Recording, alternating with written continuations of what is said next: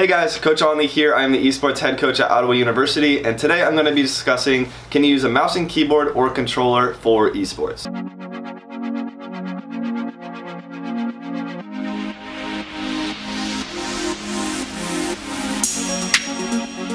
So this is a really popular question that I get, and I wasn't planning on making a video about it this week, but I figured I might as well just do a double upload today. So this video is going out first, and then later today I will be discussing how you can make money in gaming.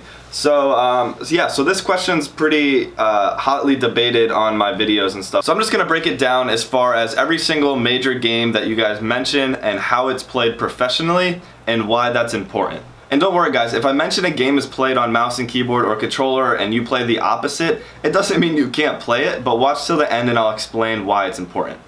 So here's the list. Overwatch is played on PC, played on mouse and keyboard. League of Legends, played on PC, played on mouse and keyboard. Rainbow Six Siege, played on PC, played on mouse and keyboard.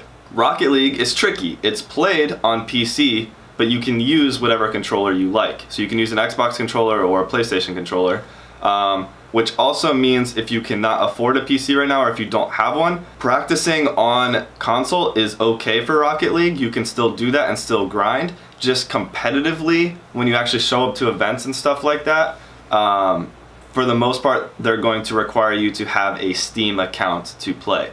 So it is played on PC, but no one uses a mouse and keyboard. You use the controller that you want to use. Call of Duty is professionally played on PlayStation 4, which means you use a PlayStation 4 controller, not a mouse and keyboard. Fortnite is played professionally on a PC. However, this one is a rare exception where the overwhelming majority of professionals use mouse and keyboard. However, you can use a controller in competitions. There's nothing that bans you, as far as I know, from using a controller in a competition for Fortnite. However, the skill gap is usually much higher, meaning it takes a lot more time, work, and effort to get good with a controller on PC than it does mouse and keyboard.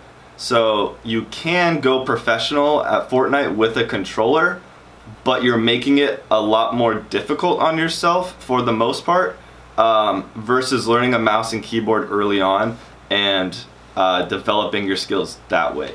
Fortnite is a pretty technical game as far as you have the building aspect and the decisions per minute aspect of it, and then you also have the aim aspect. It's unique in the sense that it takes a lot of skill in both of those categories to be really successful at it. Most esports, it's one or the other.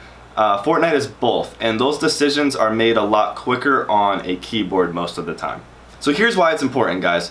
If you want to go professional at an esport, if you want to play it at the highest level, if you want to compete in tournaments and make a lot of money playing that game, you need to replicate what the professionals do.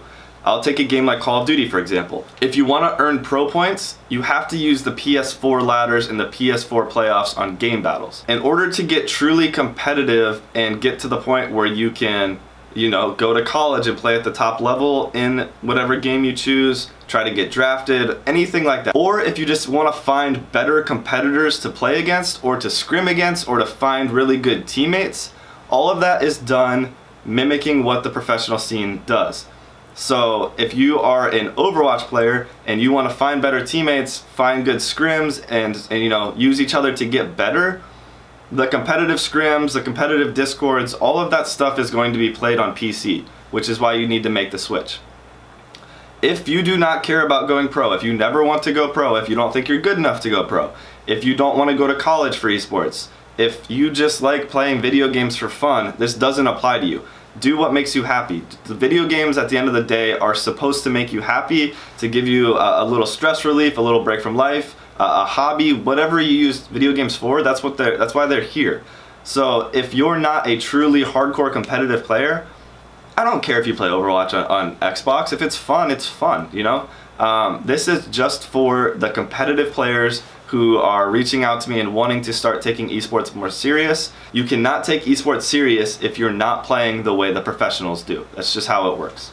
I hope this video makes sense. Later today I will be talking about how to make money in esports, but this is actually a really good precursor to that because you want to be on the platform where the professionals play in order to compete in the tournaments that can make you a lot of money. I really appreciate you guys watching, and I'll see you later in today's video.